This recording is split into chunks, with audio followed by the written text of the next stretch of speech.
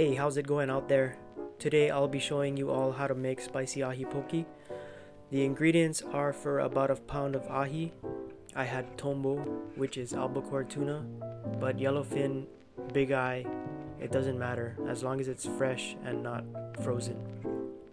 So once you get a slab cut into cubes, place them in a large mixing bowl. Season with 2 tablespoons of sea salt,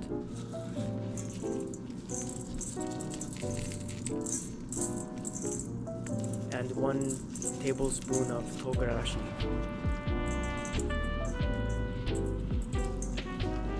Make sure all the pieces have seasoning. Next, you want to add 2 tablespoons of oyster sauce.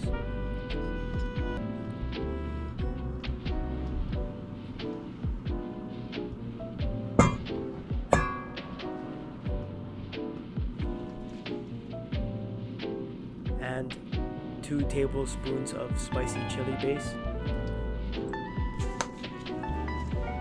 Next, you want to add 2 to 3 tablespoons of mayonnaise.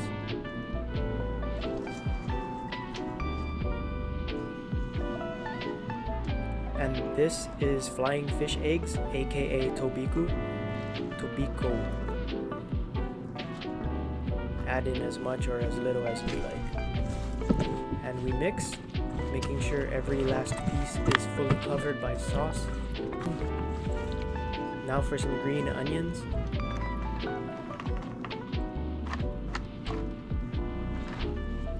And drizzle 2 teaspoons of mirin, followed by around 2 tablespoons of pure sesame oil. Combine all the ingredients gently and give it a taste. Once you get the flavor profile down, it'll be easier to adjust what's needed. Here I wanted to add more green onion and a bit of mayonnaise.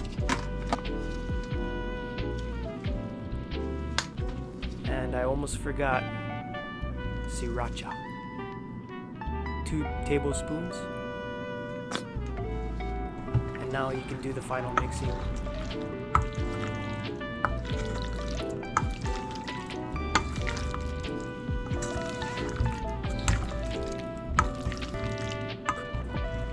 If you like this video, why not give it a thumbs up?